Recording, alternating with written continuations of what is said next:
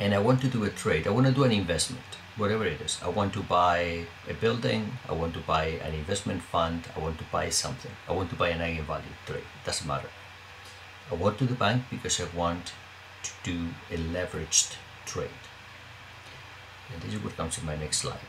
If I go to the bank because I want to do a leveraged trade, and the bank can give me the loan, or the bank can do something different. The bank can issue bonds for me. The bank can use my investment as collateral and get other people's money. Yeah, so now this is a different situation, and this is how structured credit investments work. Okay, so this is me. I'm the investor. And these are the lenders. They lend money to my investment, whatever the investment is. This is interesting because the bank now will only do the arrangement for the loan. The bank is not going to be giving me their money. But now I'm going to borrow money from other people. I'm going to borrow money from other people, and I'm going to buy from other people by issuing bonds. The bank will issue the bonds. The bank is going to give me a loan, but the money does not belong to the bank, it belongs to other people. What's interesting about this is not so much that I am the investor and I can invest with leverage and make a lot of money. The good thing is that now I am creating new instruments, bonds, that bond investors can buy. This is fantastic. This is very, very good. Very, very good. Why? Because it creates financial products. Whenever you have a situation where you create a new financial product, the financial sector will like you. Financial sector likes the creation of new products, and this creates new products. I have turned a loan into a bond issuing mechanism. So I have bonds. These are defaultable bonds.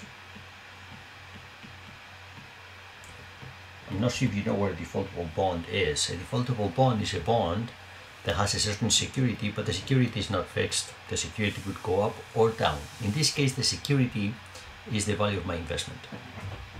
If my investment is good, then the security is good and the bond will not default. But if the security is bad, if I lose money on my investment, these bonds could default.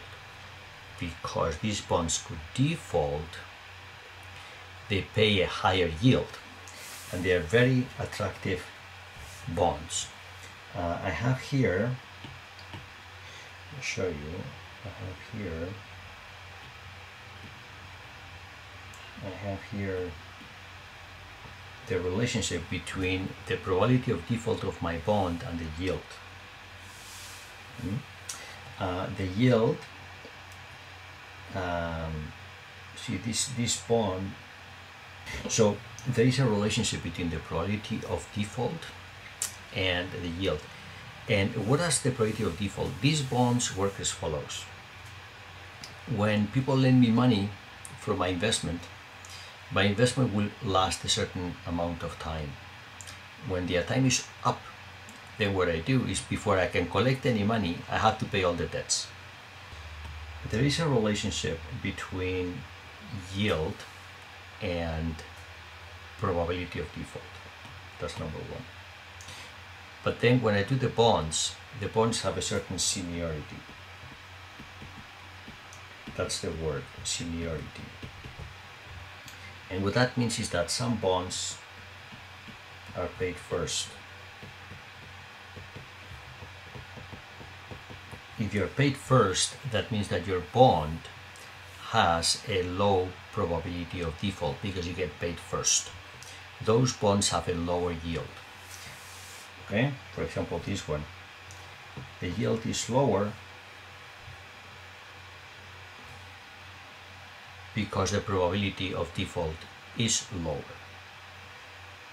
When I have a higher yield, this one, the probability of default is higher and the yield is higher too.